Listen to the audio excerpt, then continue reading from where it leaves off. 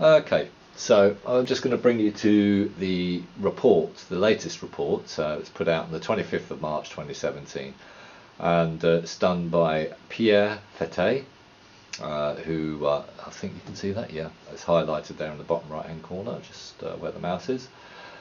He's done a report in French, and it's covering the latest details that we have from the nuclear reactor in Halden, Norway. And of course there was a lot of speculation, is it having a meltdown, and all this sort of thing. It's flying around the internet. I've done reports on it, where I was talking about the fuel rod that was removed, that was emitting iodine, the reactor itself that was producing hydrogen, and so we're looking at these issues. Now I've basically done a story on this, a blog if you like, which I've translated Pierre's article, and I've put it onto European News Weekly initially. I'll be putting it onto nuclear-news.net tomorrow, which has a much wider sort of readership. And I'm just going to bring you, this is Norway, we've got Sweden, Finland, we've got Denmark just down here, Germany, we've got Lithuania, Latvia, all around this area here. The UK is not too far away, Ireland's just a little bit further away, France is 1,200 kilometres from Halden. Now the releases that we've seen from Halden over the past few months, and basically the only ones I've been able to find are in October, as stated by the NRPA, and I've also done an article with evidence showing that there was very likely a release in the 17th, 19th and 20th of February last month, where the Eurodep radiation monitoring network was switched off. The data has been switched off in Sweden for those 3 days, and one of those days the emissions must have come back and hit Norway all along the coast, on the west coast and in Oslo, only for a few hours, that one, but there was a switch off there as well. So I've had no sort of confirmation from sources as to what happened around that time. The wind was blowing south, and then it started moving north and sort of east, so it was heading further into a larger area of Sweden, and obviously at some point it came back and then went back up. Now that might have just been one release, and the data was taken off as this cloud wandered around Sweden. Also Denmark has releases, which it obviously had switch offs basically around there. Now I'm going to try and do a very short video here just to update everyone. Now so if I can scroll down, it's not scrolling down. Why isn't it scrolling down? Oh, here we are. Okay, so I'm going to give you a couple of quotes from Pierre Fetet. Okay, so I've actually spelled Fetet wrong there. It should be Fetet. I'll make that adjustment soon. Anyway, the 3 quotes that I picked up from this article, this extensive article, is done, and I've linked to that on the European News website, so you can go and check out the technical details and also confirm what he said if you want to do the French conversion yourself. But anyway, the 3 quotes that I've got from him are: this Nuclear Safety Authority, the NRPA, the Norwegian Radiological Protection Association, reported only 0.02% of the radioactive releases, and that was because that was all they were given by the IFE, and it was just to do with iodine, radioactive iodine, from that particular October release. Now there is a load of others. Basically there's noble gases, there's other isotopes, and a report from CRIIRAD said that there was a very large amount of other gases and noble gases, they call them, and other isotopes that were released. Well, anyway, I'll just leave that for now. On the French side, I also contacted, he said, the IRSN. They're a French radiological institute, if you like, and he contacted them on the same day, but this one has remained silent for now, he said. As for the ASN, another French nuclear group, they referred him to the press release of the NRPA and the IFE. Now the IFE are the ones that own the actual reactor, so they weren't giving out any information to him. They would only give the information to the NRPA. Now the NRPA did get some more information, and they gave that to CRIIRAD, which we'll talk about in a minute. So no wonder the rumours of meltdown in Halden bloom in several websites. The IFE and the NRPA, while remaining opaque, basically not as clear as they could be on this incident, themselves caused legitimate questions that quickly turned into rumours. At present, these two organisations are obliged to make communiques to counter the rumours they helped to form. Now, in fairness to the NRPA, they did actually do some information to CRIIRAD. Okay, and CRIIRAD basically, and they managed to get that information. They asked the IFE, and CRIIRAD have made a report on this, giving the amounts of sort of other radioactive gases, noble gases and isotopes as best they can, although it's not a full list of all the isotopes as far as we're aware. Now he also says that the NRP told CRIIRAD that it had asked the IFE to correct the design defect in the Halden reactor. There is a design defect, right? Otherwise the restart permit would not be given. Now the design defect has to do with sensors, so the gamma from the iodine managed to cause problems with the neutron detector. Now that the neutron detector should just detect neutrons and should not be affected by gamma rays, you know, inside a nuclear reactor. Otherwise there's a fundamental problem there. So obviously the problem with the rods that got taken out, we don't know what's happening there, but we'll go through that. So he then goes on, he makes some sort of starter incident, makes the connection with Fukushima, and so basically he did a summary, which I'm just going to go through the summary, and I'll link to the whole article so you can read through it in your own pace. It's in French, it's in English, maybe at some point we'll get that into Norwegian as well. So one of the oldest reactors in the world is still in operation. That's his first paragraph. He's done some paragraphs basically to that to explain, you know, how old it is. 1959. He talks about the partners of the Halden reactor project from Russia, from Germany, Sweden, Denmark, from Korea, from America, from the UK.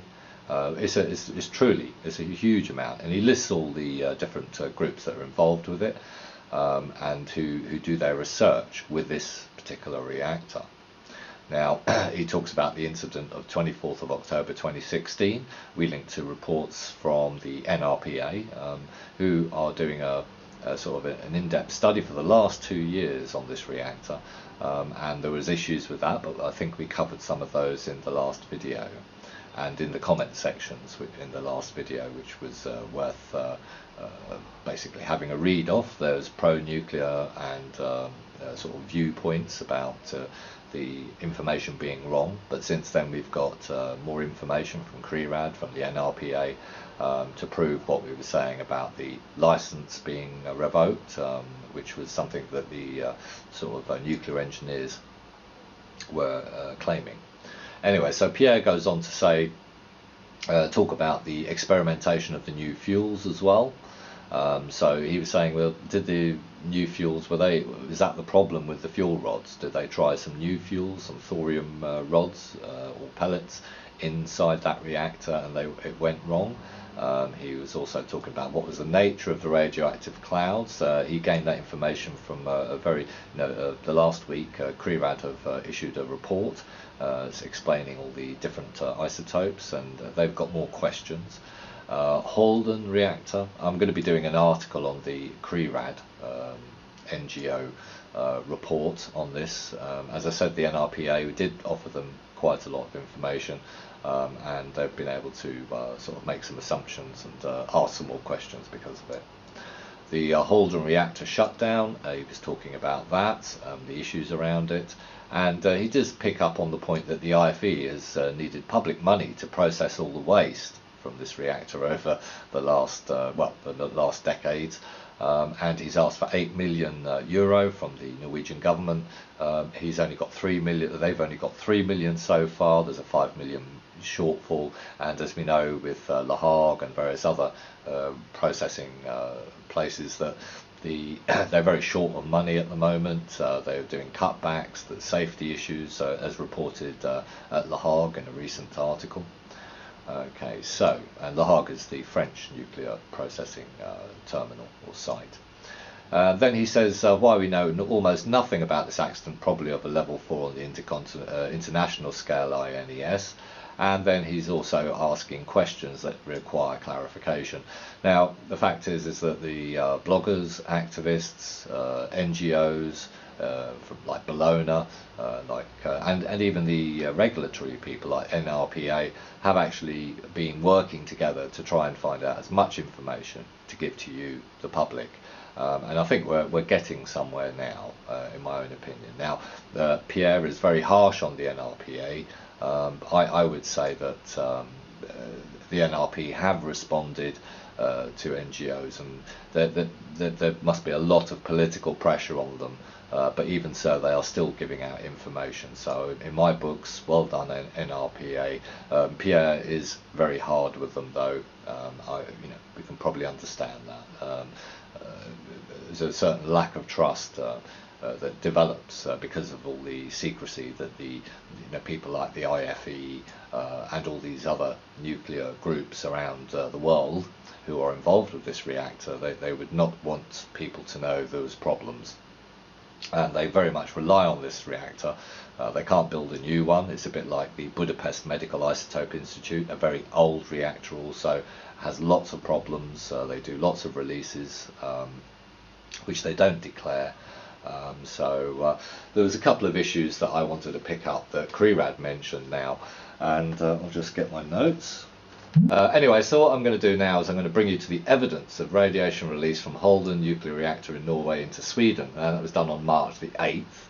I picked up on the fact that the 17th, 18th, 20th of February 2017 there was missing data points from Norway, and large missing data points from Sweden.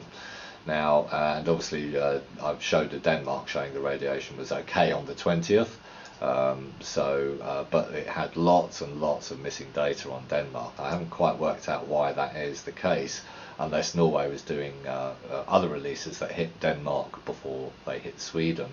But I haven't been really able to prove that, and but it is possible depending on the winds. So I'm just going to quickly swim through this because I wanted to make this little point.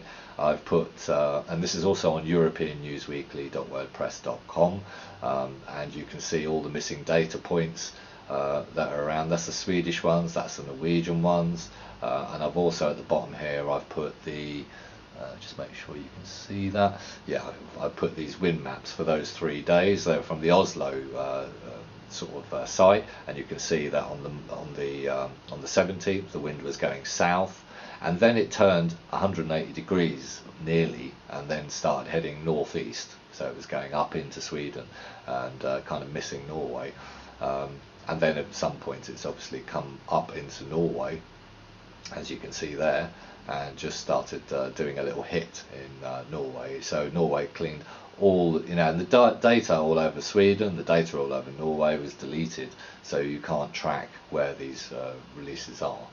Now, some of the other points that I wanted to bring in just very quickly. Now, a couple of years ago, and this is just before the NRPA ended up sanctioning the IFE because of problems with the reactor a couple of years ago.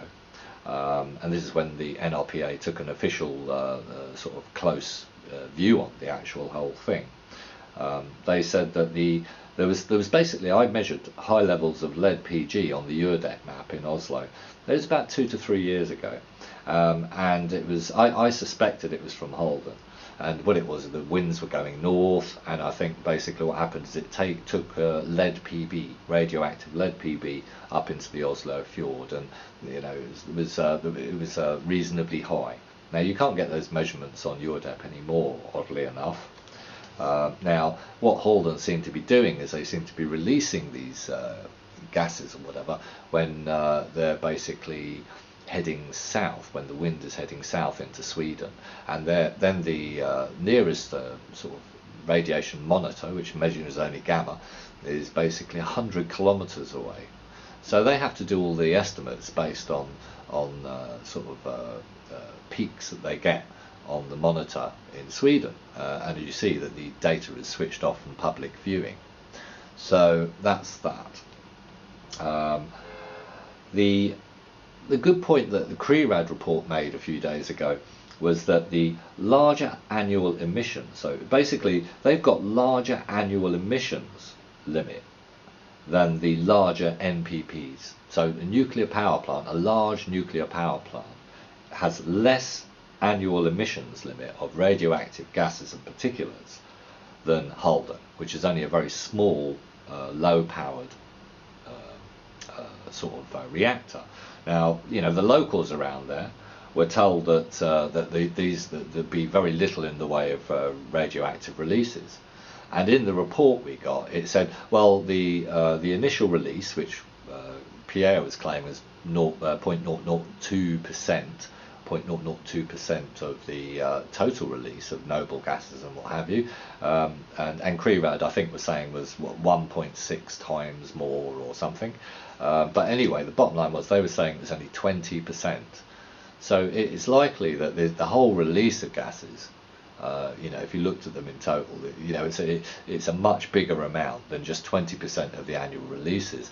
And the 20% of the annual releases from Halden would probably be, you know, the full releases, you know, the whole annual release from a large nuclear power plant, you know, reactor. So this is something to bear in mind. Now, Nils from Bologna stated that the locals have been sort of, well, not his words, these are my words, been conned into believing that there would be no releases that could affect them. Right, so they were told that, and Bologna did make the point that that promise has obviously been broken and cannot be kept to, you know, considering the situation that we saw in October, not mentioning the February one that we're looking at there. Now, the license is still revoked. Now, in the comment section on my last video, people were saying, oh, the license is revoked, this is all fake news, blah, blah, blah, blah. But no, it's still revoked. And as we saw, you know, the NRPA will not renew the license. However, the IFE want the reactor and all the subsidiary companies that want to do testing there, they want that reactor back up and running in June. All right, so there's a lot of pressure on the NRPA to you know, political pressure to get that up and running. Now they're sticking to their guns, so fair play to the NRPA. They want these particular fundamental flaws in the reactor sorted out, but we're still getting no talk about these experimental fuel rods that may or may not have been causing problems. Okay. Now, you know, basically with all these different countries going on, there's obviously security services are involved, and there's possible military applications to what the research is being done there as well. They're the ones with the money, the military, aren't they? So basically, and it's interesting that Russia, the USA, you know, all these countries that in South Korea and all these countries that you know, might have their, and Japan, they've got their own sort of national defense policies, and we're supposed to be at war with Russia, but we're working closely with them in Halden. So that's something to bear in mind. Now, you know, the high point that was made about the thorium research, you know, may have been the cause of the initial October 2016 damage. You know, this is something to be bear in mind, you know, to these fuel rods that were removed, and is that some of the problem that was causing the neutron fluxing inside the reactor, which caused the gases and iodine and what have you to be in there? So we don't know, but yeah, Pierre did make that point, and it's one of the questions he was asking. So anyway, I think I'm going to stop the video here because I think we've done an update. I'm going to be doing the CRIIRAD report, and that shows the plume on October heading south and slightly east, so south, heading towards the southeast into Sweden, and we know that the wind changed to a northeasterly, so it's kind of pulling it slowly west, but spreading these contaminants all over Sweden. So that's that's what happened in that seems to be what they do. They wait for the southerly winds, and then in February we saw the winds change, going up into Sweden proper, and then maybe coming back into Norway. So there's a very close sort of working with the Swedish, Danish, and other, obviously other sort of countries to try and cover up where this radiation comes from. And of course with Hungary, a very old reactor as well, we're seeing the countries, local countries, doing the same thing there. So it's a big issue. It's been brought up, highlighted by Bologna, highlighted by CRIIRAD, even highlighted by the NRPA as much as they can, given the political pressure I think that they're under. So but anyway, the information's getting out there. There's French activists, there's French activists and bloggers, there's myself, there's people in the background like Hervé Courtois, who's sharing information and making sure we're all connecting. CRIIRAD are connecting with Bologna. People are working together as best they can to try and work out what the problems are and to minimise the damage to the public, especially the Norwegian public, who are completely unaware of this, apart from the ones that had to click on the blogs and are sort of seeing that there's some issue there. Most Norwegians aren't even aware that they have a nuclear reactor in the country, never mind that Russia is basically working with them. Alright, and on that note, I don't think there's anything else I'm going to add at the moment. Yeah, I'm going to be posting this up on nuclear-news.net. I'll be doing that tomorrow because our hits go up on the Monday. So I'll be putting that up there. I'll be putting this video up also. I'll be passing that around. If you can share this around so people can understand that there is real problems. There's the corporations, if you want to call them that, the countries, the national countries are trying to help the IFE, the owners of the reactor, to minimise any negative, what would the Japanese say? They would say it's false information or whatever, or fake news if you're in USA, or so post-truth if you're in the UK. But none of the mainstream are picking up this story. It's a big story. It's an important story, and these people are not sticking to the agreements they did after Fukushima, where there was a report done, the safety implications of these reactors in Europe, and it was done by the IEA, so it's applicable to all the reactors around the world. Are they actually doing what the Japanese did, which was just put their head in the sand and just stick with the money, or are they putting safety and security first for the local population? Now we've got more stories on why they're doing that and why they feel they're able to do that.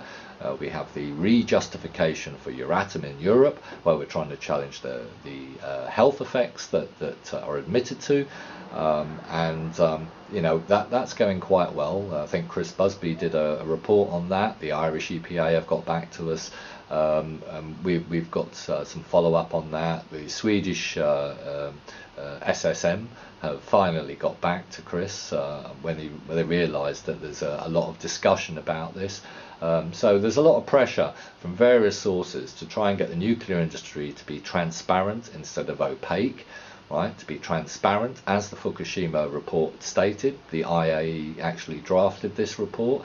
It was just a PR exercise, or was it a real attempt at making nuclear reactors safe, whether they be research reactors or nuclear power plants, or whether they're being they're nuclear sites where they're doing reprocessing. And the stuff that's going on in Le Havre at the moment in France is scary. They've cut back the work personnel. I'm not anti-nuke in the terms. I want pro-nuke people working in Le Havre following safety protocols to clean up the waste that's left over. And if we don't get to grips with that, even if they get rid of all the reactors tomorrow, we're still left with very dodgy companies trying to clean up the waste using the minimum personnel and doing it for the financial benefit of companies and not the safety of the public at large. I think I'll just leave that comment as a very important issue, which overreaches all the technical aspects of this, but we'll leave it there. Thank you for